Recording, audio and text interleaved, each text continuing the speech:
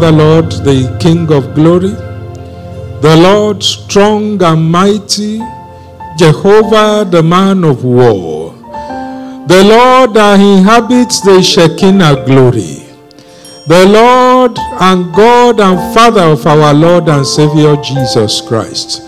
Father, we thank you, Lord. The earth declares your glory. Father, you are the King of glory. We have come today even to sit and learn at your feet. Father, speak to us. Let your word open our eyes. Let your word instruct us. Glorify your name, O Lord. In Jesus' name we have prayed. Amen. Once again, we say Happy New Year to everyone, wherever you are, watching us all over the world. Good morning, good afternoon, good evening. Even my dressing is different today. I'm also dressed in splendor and glory in the season that we are celebrating. God will grant you all a wonderful year, a beautiful year, a fruitful year in the name of Jesus. Amen. This is our first Tuesday in the year. We are beginning a new series. It's entitled The Year of the Glory of God. That is what we are having this year. And today's study is entitled The Glory, the Presence, and the Power of God. The glory, the presence, and the power of God. Let's begin by looking at Habakkuk chapter 2 verse 14. Habakkuk 2 verse 14. There God gives an indication of what he has in mind when he was talking about his glory. So we will look at Habakkuk chapter 2 verse 14. It tells us something interesting. It says, "For the earth shall be filled with the knowledge of the glory of the Lord, as the waters cover the sea." God is very particular about his glory. God is very conscious of his glory. And also, we see in Isaiah chapter 6, verses 1 to 4, Isaiah 6, 1 to 4, there is something there also very before. Then let's see Isaiah 42, verse 8. Let's start from Isaiah 42, 8. That one tells us, "I am the Lord, that is my name, and my glory will I not give to another, neither my praise to graven images." So the question is, what is the glory of God? What does it mean when we say glory of God? What does the glory of God mean? There are some words that are very difficult to define. Glory is one of them. It's easier to define power. It's easier to define shame. It's easier to define some other words. But glory is not so easy. But let me try. Glory of God is the manifestation of his holiness. Glory of God is the public manifestation of his holiness. The glory of God is the infinite beauty and greatness of God's manifold perfection. Is the manifestation of the character and the worth of his attributes. You see, let me try and explain a little. We know God is a spirit. Because he's a spirit, we cannot see him. But the Bible tells us that there is a light that covers him. There is a light that to approach him, you first see that light. It's so bright, it's indescribable. That light is awesome. That light is overwhelming. No human being can see that light and live. That light is what is described as the glory of God. It shows, it's a cover, is what is the nearest we can see of his qualities, of his greatness, of his majesty, of his splendor. So, glory of God is like the cover. So, by the time you are seeing his glory, you know you are there where he is, because his glory covers him. His glory shields him. His glory is the express manifestation of his presence. I pray that even as we go on, we will learn more about the glory of God. For example, in Isaiah chapter 6, verses 1 to 4, Isaiah had an encounter. Let's quickly see. In the year that King Uzziah died, that is Isaiah, I saw the Lord sitting upon a throne, high and lifted up, and his train filled the temple.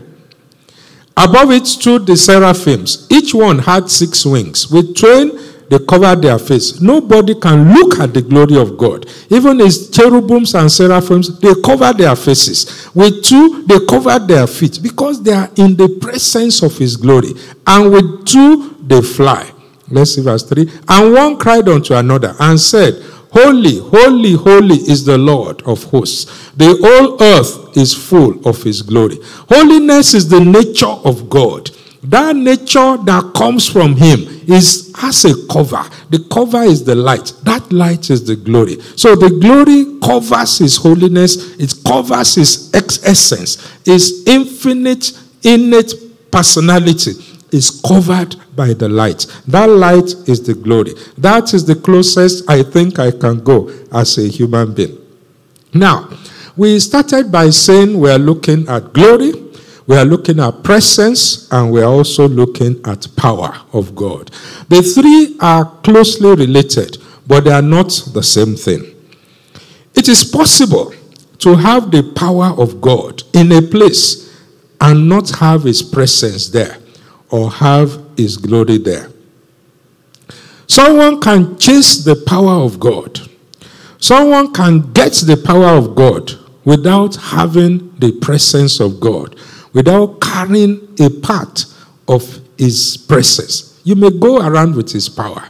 You may do things using power of God, but God is not with you. It's just his power that is there. A man may be absent from the presence of God for a whole year. Himself and God, they've not been seen, but he's still carrying power. The power of God is still with him. He can still lay hands on people, and the people will fall under the power. But the fact that power is there does not mean presence of God is there. I'm sure we all remember in 1 Kings chapter 19, when Elijah was to have an encounter with God, the Bible tells us there was a great and strong wind. God was not there. There was heavy earthquake, fire, noise, etc. God was not there. You can see power of God. You can hear shakings, but the presence of God may still not be there. You can have the power of God without remaining in good relationship with God. However, the presence of God, it gives us a true picture of your current relationship with God. Someone that doesn't have a good relationship with God cannot remain in the presence of God. You cannot be living a life of sin and continue in the presence of God, because God is so holy that he cannot behold iniquity. He will drive you away. It's either you drive the sin away and remain, or he drives you and your sinful nature away. From Acts chapter 1 verse 8, it tells us, you shall receive power after the Holy Ghost has come upon you. So we see that power of God can be received. It's a gift. Anybody can receive power of God. Anybody can carry power of God. But the presence of God, the glory of God is not the same thing. It is different. The presence is not a gift. You pay a price for the presence of God. Let us see, for example, Psalm 24, verses 3 and 4. Psalm 24, verses 3 and 4, it says, who shall ascend into the hill of the Lord? That is, who can stand into the presence of God? Who shall stand in his holy place? Verse 4 gives us an idea.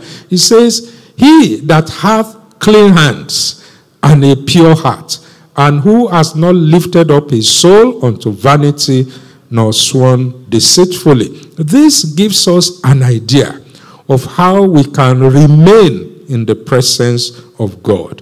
When you see a man who constantly goes to the presence of God, who is constantly dwelling in the presence of God, you will know the difference.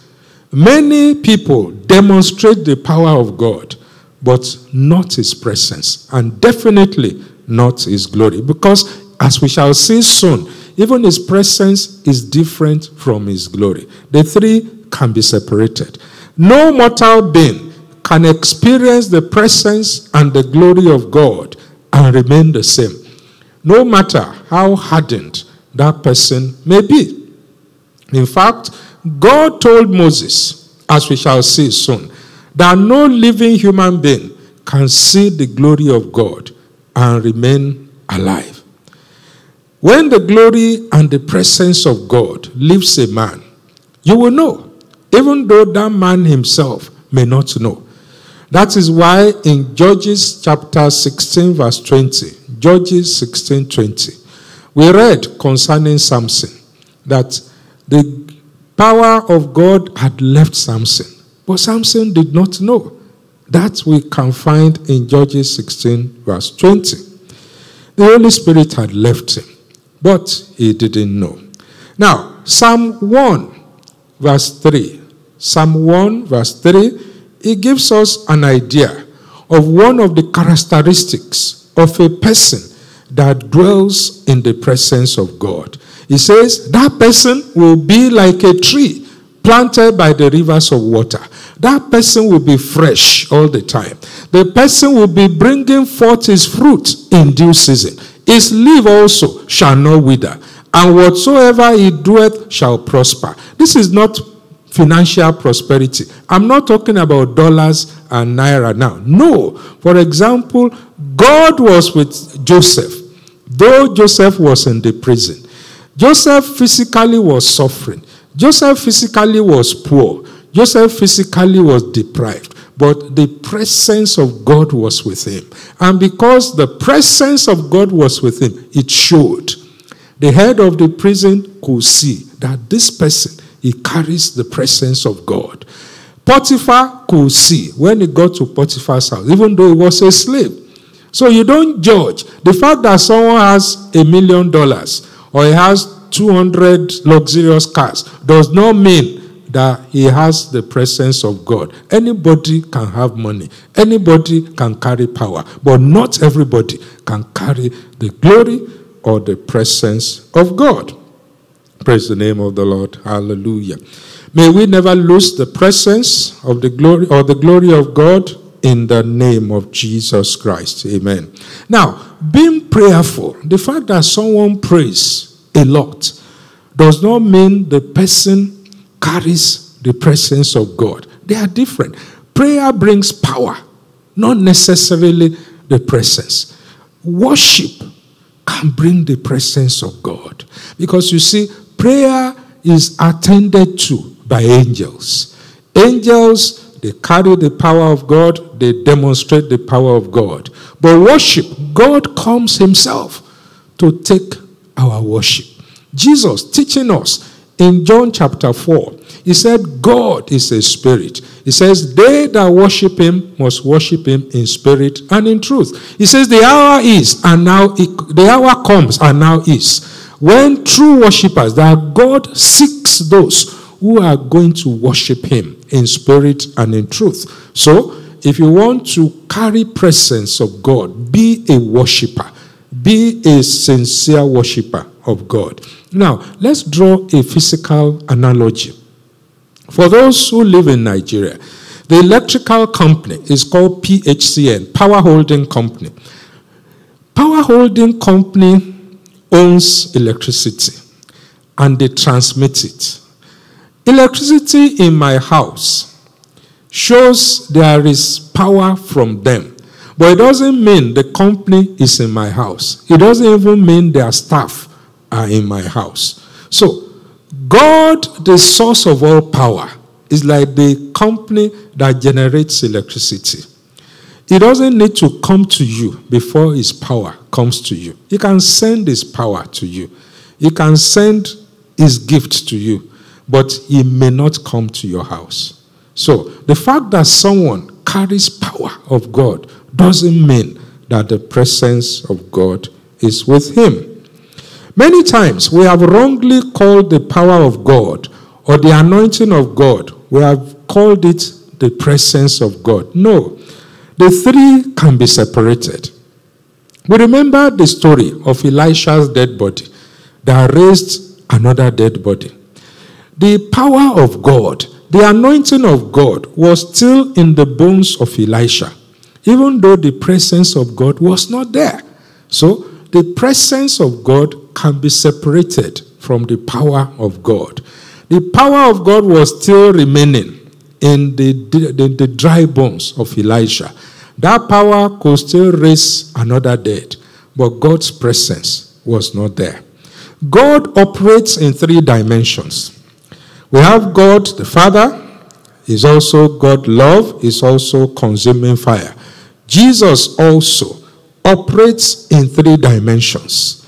You have Jesus as lamb, you have Jesus as shepherd, you also have Jesus as the lion of the tribe of Judah. These three dimensions, they are different. The lion is different from the shepherd. The shepherd is different from the sheep.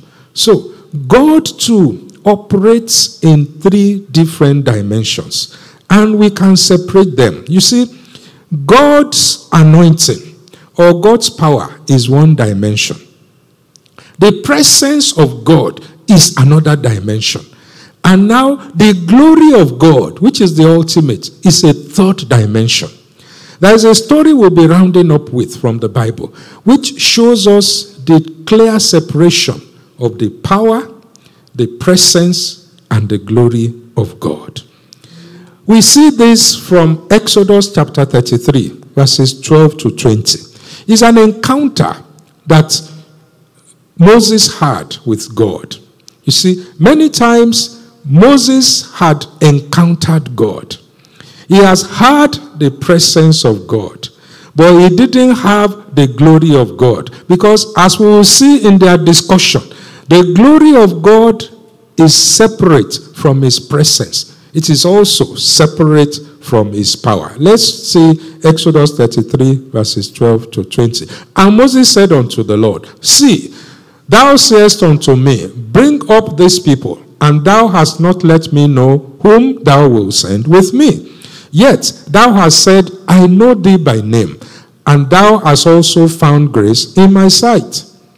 Now therefore, I pray thee, if I have found grace in thy sight, show me now thy way, that I may know thee, that I may find grace in thy sight, and consider that this nation is thy people.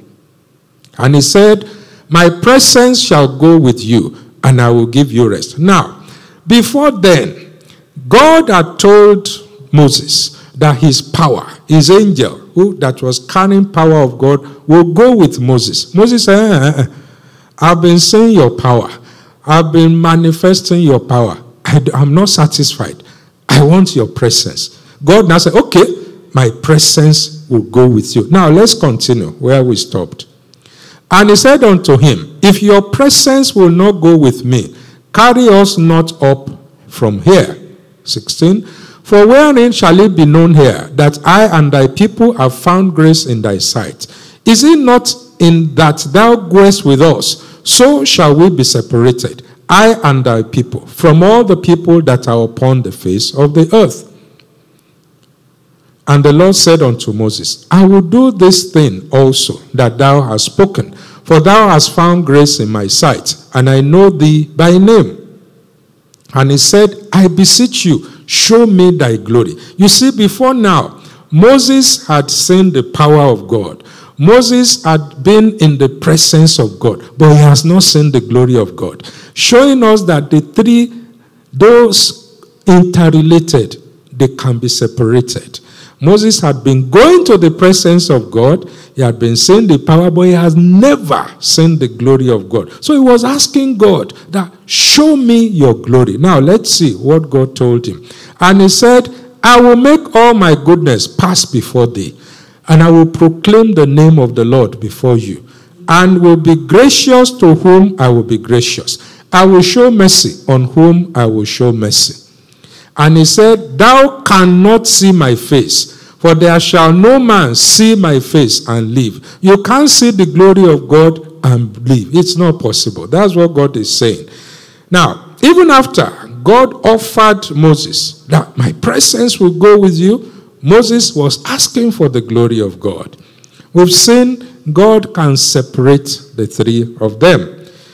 God reveals that his glory is entirely on a different dimension, and that you may have access to his power.